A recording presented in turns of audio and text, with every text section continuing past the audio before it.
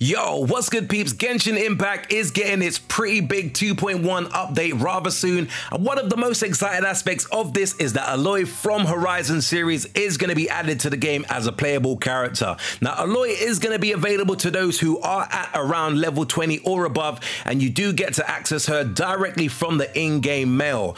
The date being thrown around right about now is around October 13th, and what is interesting about this is that many people are also speculating that this is going to be a tie-in with the upcoming Horizon Forbidden West game. So perhaps this October 13th date means that we may potentially be getting a release of the PlayStation 5 game that I've personally been looking forward to buying in Horizon Forbidden West. To be fair, that's obviously not an official date for the release date of Horizon Forbidden West, but it definitely does look like a really good addition to Genshin Impact having her added to the roster. I guess one of the questions that maybe a few gamers may be asking is that you have to wonder as to whether Aloy will be available when Genshin Impact makes its way over to the Nintendo Switch, or maybe they may have a Nintendo specific character that will be playable from the time you do reach level 20 or above.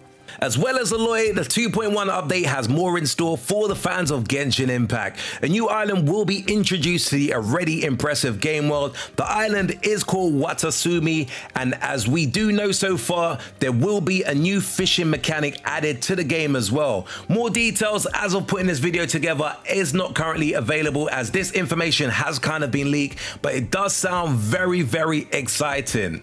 All in all, very exciting news. Really good to see Aloy added to Genshin Impact. This game has definitely got such a massive following. So many people playing this game, and I'll be honest, I haven't really dived as deep into the game as much as I wanted to because I have been distracted with so many different games. But for me, it is a really, really solid game and a real fun gem that has surprised us in 2021. Anyway, peeps, do let me know your thoughts in the comments below about Aloy coming to Genshin Impact. Are you looking forward to her? Have you also reached level 20? And is this a game that you think is a real solid contender for Game of the Year for 2021? As always, if you did enjoy this very quick urban gameplay update, be sure to smash the like button. Do hit the subscribe button if you haven't done so before. And until next video, we definitely say peace out, peeps.